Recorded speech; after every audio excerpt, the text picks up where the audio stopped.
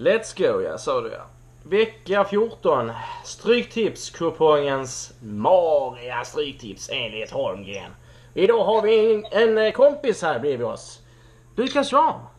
Hallå. Hallå. Nej, allvarligt tänk. Aston Villa Bournemouth. Ett bottengäng mot ett annat bottengäng.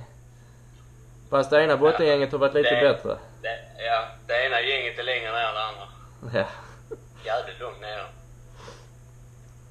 Vad tror vi om denna matchen? Kryss 2. Kryss 2. Med utgångsläge på krysset kanske. Ja. Ja, men det kör vi på. Vi har ju lagt en 256 kronors rad, ska vi också säga till människorna där borta. Yes. Men kryss 2 kör vi, ja. Crystal Palace Norwich. Ytterligare 2 bottengäng. Fast ett av gängen har ju Adebayor som kan avgöra, eller? Han kan avgöra, men om man kan avgöra på hemmaplan, det är en annan fråga. Nej, kanske inte. Fast idag gör han. Okej. Säger vi. Ja, nej, men vi har ju gjort... vi kan ha utgångs 1 för att folket ska veta det. Men ett kryss har vi lagt där. Så vi kör på ett kryss. Match 3, Southampton Newcastle. Ytterligare ett bottenlag, Newcastle, som inte har lyckats alls i år och ser väl ut att kanske till och med trilla ner. Ja.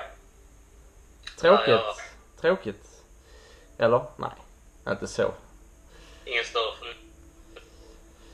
Men Southampton går ju bättre och enligt vad vi tror och har tippat så säger vi vad då? Ett spik, ja. Vi spikar ju nästa match också, vilket är Swansea-Chelsea. Vad spikar vi där då? Tyvärr en tvåa. Alexander Nerbring. Watford-Everton, kanske på pappret den absolut svåraste matchen. Ja. Jag sa i föregående film som stoppades en utgångskryss, vilket jag kanske ljög om för vi har tippat 1-2. Så därför gjorde jag ju kanske rätt som faktiskt också har gjort ett R-system där jag har en helgardering. Så svår är matchen. Men vi tror nu lite mer på Igalo och company om vi ska välja något av lagen för att folket ska veta vad vi tror här. Faktiskt. Ja. Men 1-2 med utgångskryss. Ja. Bristol City, Sheffield Wednesday. Ett lag som jag har fått in jävligt många gånger senaste veckan och som Lucas också fick in förra veckan. Därför fortsätter vi på samma våg och sätter en 2. Yeah! Det gör vi. Enkel 2. Säker 2 till och med. Ja. Kanske inte är så säker på riktigt, men jo. Ingen match är säker. Nej, du sa det. Fulham Cardiff. Kanske lika marig som Watford Everton. Men vad har vi där? Jo, vi har 1-2. Och med ett utgångsläge på 2 tror jag med på. Hej Milton. Så du var med. Dåliga form båda två, om jag inte har fel för mig. Ja, Fulham vann de 2 senaste. Bra för ett bottenlag kanske. Ja, Cardiff har 2 vinster och 2 oavgjorda de senaste 4.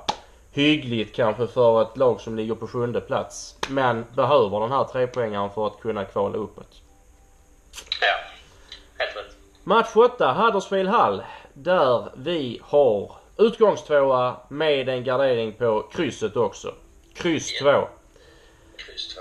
Borde gå hem där. Vilket också Middlesbrough borde göra mot Preston. Där vi har gjort en spiketta. Laget ska ju faktiskt upp i Premier League nästa år. En spik, ja. Match 10, QPR Charlton. Jävligt svår match. Kanske inte enligt svenska folket. Svenska folket tror ju på en bergetta. Precis som Holmgren. Men vi vill göra ett varningens finger. Och säga att krysset är vettigt att ha med. Absolut. Ett kryss därmed. Yes. Match 11, Reading Birmingham. 2 jämna lag. Men där Reading har varit ett hemmastarkt lag egentligen säsongen igenom. Framförallt nu mot slutet. Och där faktiskt bortalaget Birmingham har en hemsk form. Vi har en bergetta.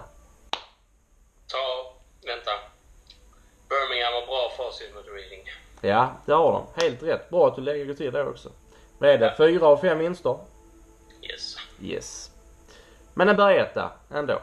Wolves. Vargarna mot Blackburn. 2 jämna lag. 2 gamla Premier League-lag. Men som nu tampas i mittsektionen i Championship. Utgångs 1. Så många som andra kommer ha, tror jag.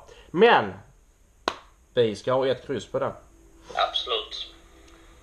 Tror den ska räcka också, för 2an blir det inte. Så ett kryss. Och så avslutar vi med en allsvensk match. 2 lag som kommer nog vara med i det övre skiktet av säsongens slut. Men nu är vi i början där allting kan hända. Därför har vi ett utgångskryss. Men vi lägger favör på hemmalaget. Så ett kryss. Exakt. Där, mina vänner, vill jag och Lukas tacka för detta. Och vi säger skål! Skål!